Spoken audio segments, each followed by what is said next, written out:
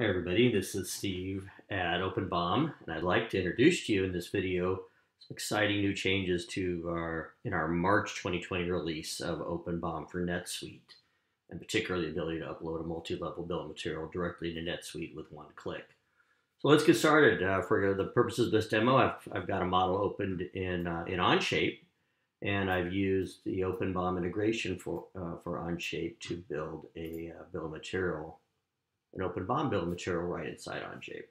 So here I'm sitting in the Onshape editor. I've got the OpenBOM tab activated, and here is the OpenBOM bill of material. And as you can see, I used the multi-level option when I created this, so we have an indented bill of material inside of OpenBOM. So okay, let's continue. I'd like to jump over to NetSuite. I've signed into my NetSuite account. We took note of the part number for the top level assembly over there. I happen to know that it's LGA-100. So within NetSuite, I'm going to go ahead and create a new bill of material. And I'm going to choose LGA-100 and click on the engineering tab. That takes us to the OpenBOM sign-in, where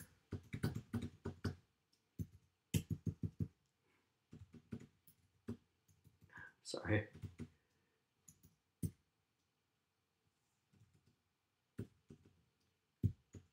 Here we go.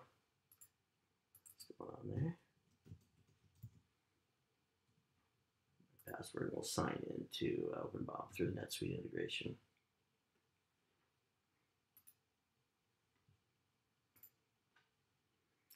Okay, so what's happening now is within NetSuite, we are extracting that information from OpenBOM, and we're opening OpenBOM right in the NetSuite integration.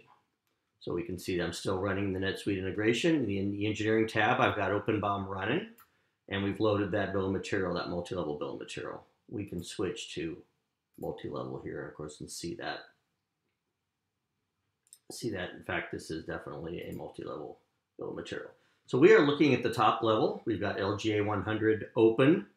Within NetSuite, we've already set up some, we've already kind of mapped our properties. And that option is right here where we set up where we want, part number and quantity and other pieces of information about thumbnail images and things, where we want those to go in NetSuite. We usually just kind of set that up one time, but once it's done, we create our manufacturing BOM in NetSuite. What's happening now is that the OpenBOM for NetSuite integration is going through and reading each item in the list, determining if it's a part or a subassembly, and then building that structure and bringing all the metadata for each one of those individual parts. What's new in March is that we're building a multi-level bill of material right inside of NetSuite from a multi-level BOM from OpenBOM. So we get a nice message here at the end about how many items and subassemblies have been updated or modified. I'm going to go ahead and jump over to my accounting area where I get to set up my tax schedule. That's very much a NetSuite thing. And we're going to save this multi-level bill of material. There we go. So we just saved the LGA-100 in NetSuite. Let's go ahead and edit that.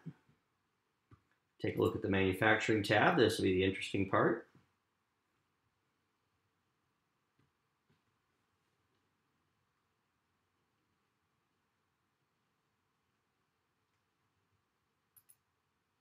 And we'll see these are all the components that came in from OpenBOM and ultimately came across from our CAD system, in this case, Onshape. So anything that's marked with a part, of course, is a part, and anything that is not is an assembly. Let's take a look at this external arm assembly in particular.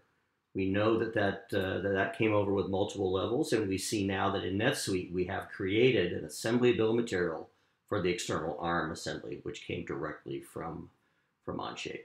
So anyway, to wrap this up, we designed a multi-level structure in our CAD system. We reviewed it in OpenBOM. We could have made changes and added additional information if we wanted to, and then we used the new integration to load that into NetSuite and load that and save it as a multi-level bill of material. So that's an awesome new March 2020 improvement. I hope you've enjoyed this. We always like hearing from you at support@openbom.com. Thanks, everyone.